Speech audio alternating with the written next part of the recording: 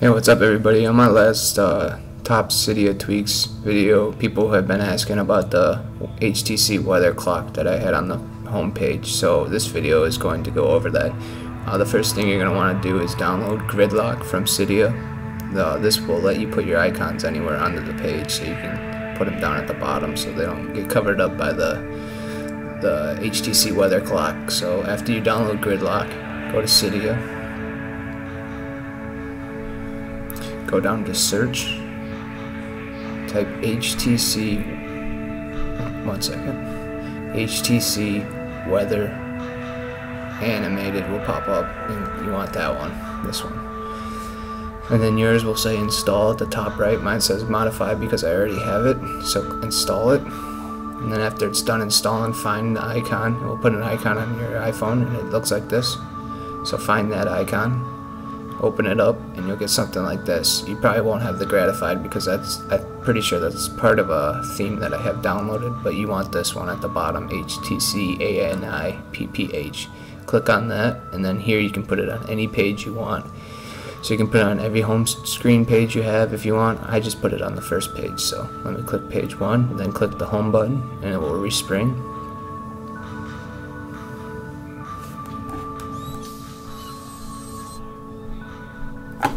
Let's unlock, and as you can see, there it is.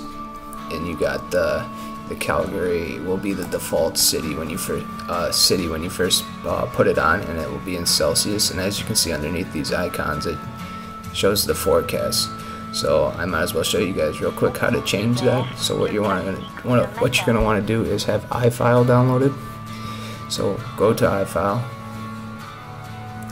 Then make sure you go all the way to the beginning. So see how it says keyboard?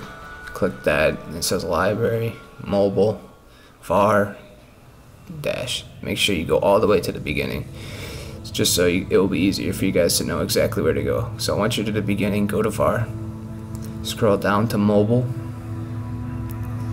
then click library, scroll down to per page HTML right here. Click on that.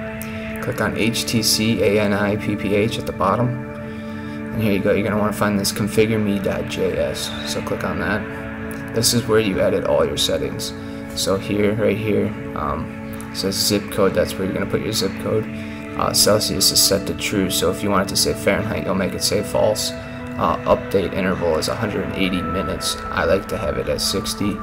Show forecast is set to true, so you can put that to false, and then it won't show the forecast underneath. Then down at the bottom, it's show weather animated at false. So if you want the weather animations, you just set that to true. So let me do that for you guys real quick. So edit.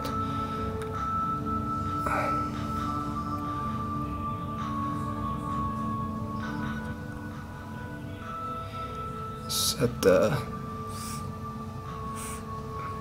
Well, let me fix my focus for you guys real quick. Okay. So I'm gonna set this Celsius to false, so it shows Fahrenheit. Update interval, I want it to be 60 minutes. And then show forecast, I want off. It's all up to you guys. And then show weather animation, I'll set to true. So I like that. So click save, then done. Exit out, and then you're going to want to do a respring, otherwise it won't show up. So respring your phone real quick.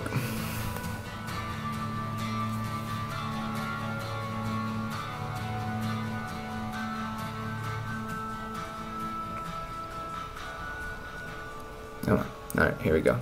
Now let's unlock, and there you go, it changed to Cincinnati, which is the zip code that I put in, and it shows the degrees in Fahrenheit, and it has gotten rid of the show the forecast. And as you can see, it's partly cloudy, so it's kind of got a sun showing up here in the corner.